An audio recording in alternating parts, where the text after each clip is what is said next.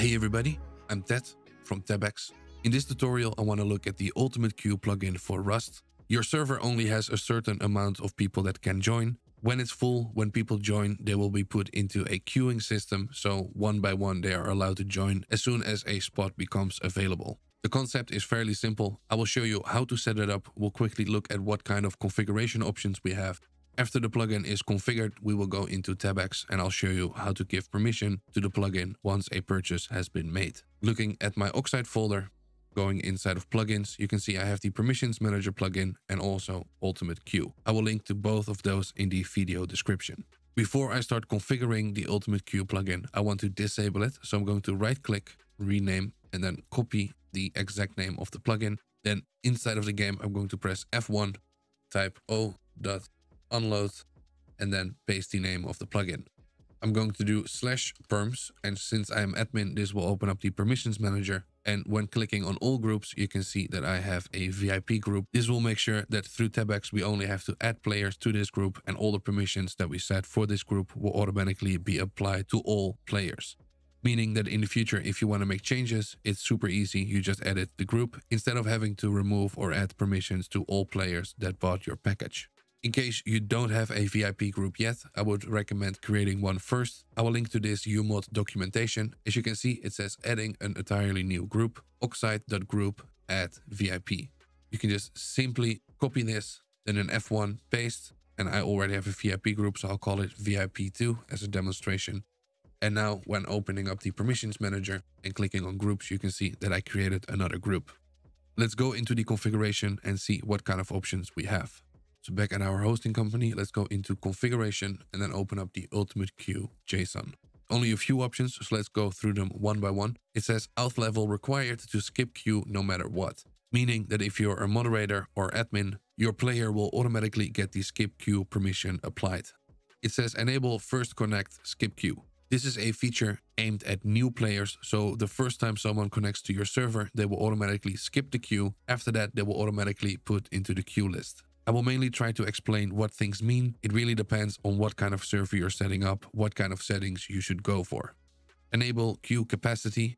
If you look down here, it says queue capacity by default is 50. If you change false to true, there can only be a maximum of 50 people in the queue at one time. If you want to use the queue capacity system, you can also use a permission for that. It says if a player has one of the listed permissions, they are affected by queue capacity. So all the default players are still affected by the queue capacity, but for example, people that have the VIP permission will not be held in the queue capacity. It's not just a on and off switch. Even if you turn this on, there is a little bit of flexibility. You can also enable queue holding. It says if a player has one of the listed permissions, their queue spot is held on disconnect. Meaning if you're in the queue waiting to join the server and you get disconnected, as soon as you reconnect, you are still in the same spot you would have been if you just stayed connected. Another feature, it says number of minutes to allow a user to reconnect without a queue.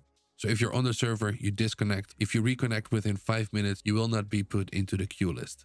And then the main thing, enable queue skipping. By default, this is also true. It says if the player has one of the listed permissions, they will skip the queue. If you need to, you can also create more permissions over here. This is the main permission we are going to give to people to skip the queue.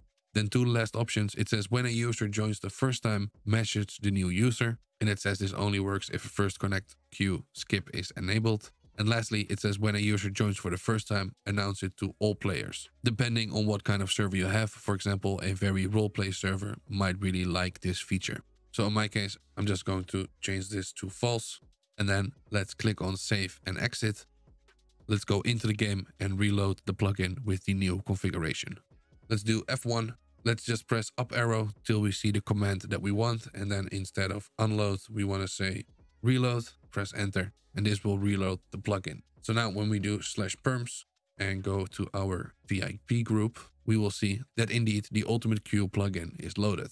So let's click on Ultimate Queue. So I'm going to say VIP, and depending on what you want, maybe also first connect and default. Now the VIP permission for the Ultimate Queue is applied to the VIP group. Let's go into Tebex and I'll show you what command you have to use to add a player to the group once a purchase has been made. So let's go back to our documentation and it says adding a player to an existing group. Let's copy this, Let's go into Tebex. So I already gave it a name, selected a category, and gave a very minimal description in this case. I set a price, and then we need to add a deliverable. So in our case, we're going to click on game server commands and then add a first command. It says when the package is purchased, what do we want to do? We want to add a player to a group. So let's change, instead of Wolf, which is a developer for Umod, we're going to say open bracket, and as you can see, it will say ID, and this will get the primary ID from the player username. It will automatically take the username from whoever is logged into our web store. And instead of the admin group, we want to add them to our VIP group. Make sure you have a server attached to this package as well. This is how you configure your queuing system and also give access to the skip queue through Tebex. Hopefully this was helpful. If anything is unclear, you can always leave a comment down below. As always, thank you for watching and good luck with your Tebex store.